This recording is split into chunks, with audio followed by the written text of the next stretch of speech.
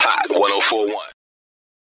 You ready? 3, 2, 1. Hot 104.1. St. Louis' source for hip hop and R&B is Princess Storm, and I have the homeboy in the building today. What's popping? What's popping with you? Nothing. First time in St. Louis? Yeah, it is. So introduce yourself. Alright, so my name is Jalen Santoy. Santoy. Yeah. I was watching your interview, and I heard two people say your name different. I'm like, I'm gonna let him say his name because I ain't got time to slice nothing. I ain't mad at you. You can't correct. That's real. So the single Foreplay. Yeah. I really like it a lot. Thank you.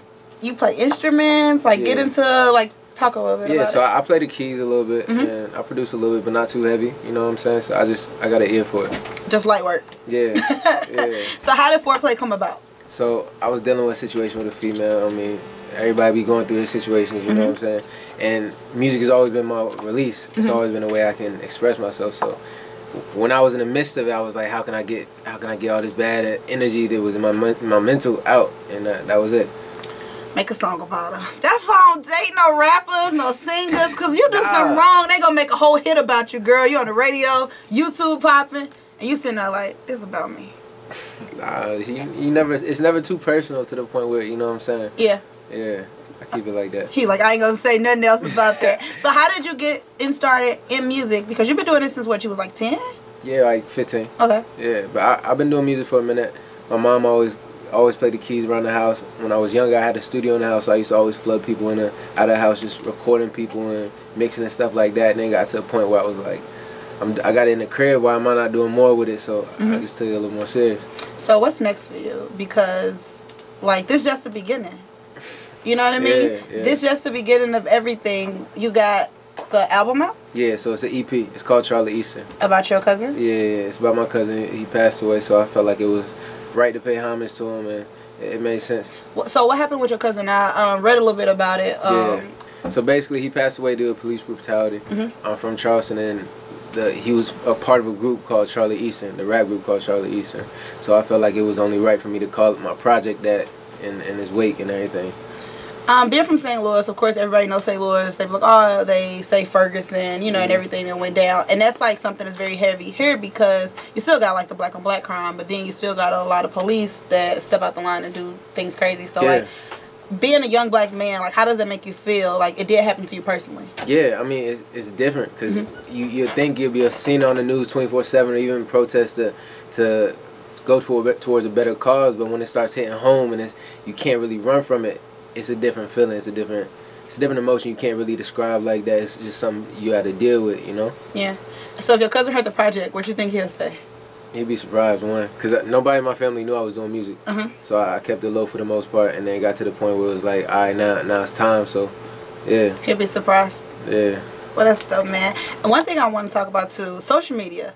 I was looking at your numbers. Numbers don't lie, right? It was like 2 mil, 3 mil. We popping over here. And that was just on YouTube. Then we go to SoundCloud. I'm like, okay, he making a lot of noise out there. But social media quiet. Yeah. So I mean, social media quiet in the sense until you go looking. Yeah. And then when you go looking, you like, yeah.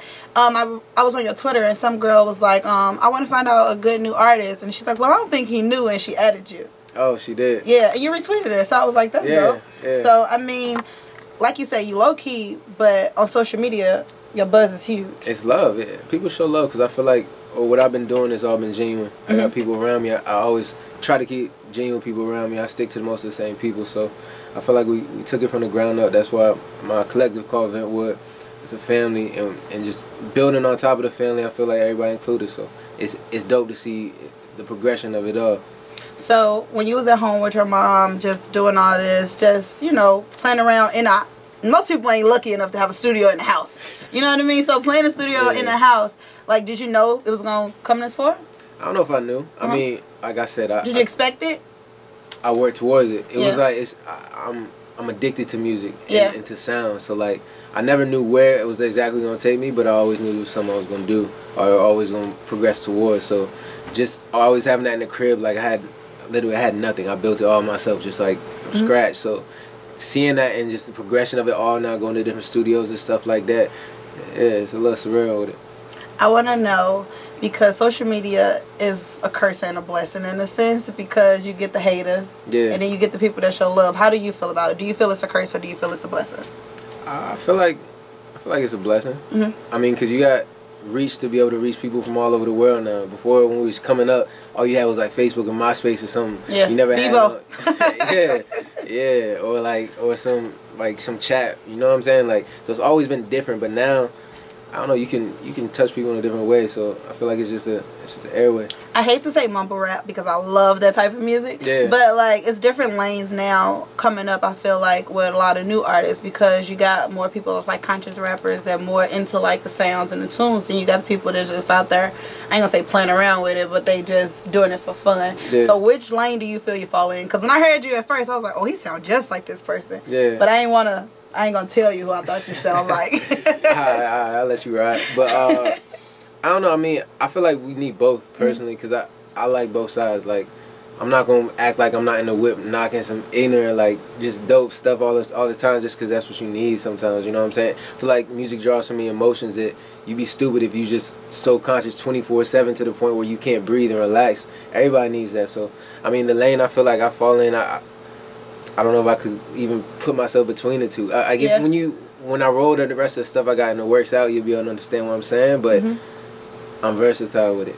So SoundCloud, we don't know if it's non-stand, we don't know what's going on with it right now. But if SoundCloud went away, what would be the outlet for like your next project? What you think you'll like? I mean, you're already popping now, but like, you know what I mean? Like, for those that's coming up, SoundCloud was their ear for them, their way out for them. Yeah. You know what I mean? So now, if it die out, like, what you think's gonna be next?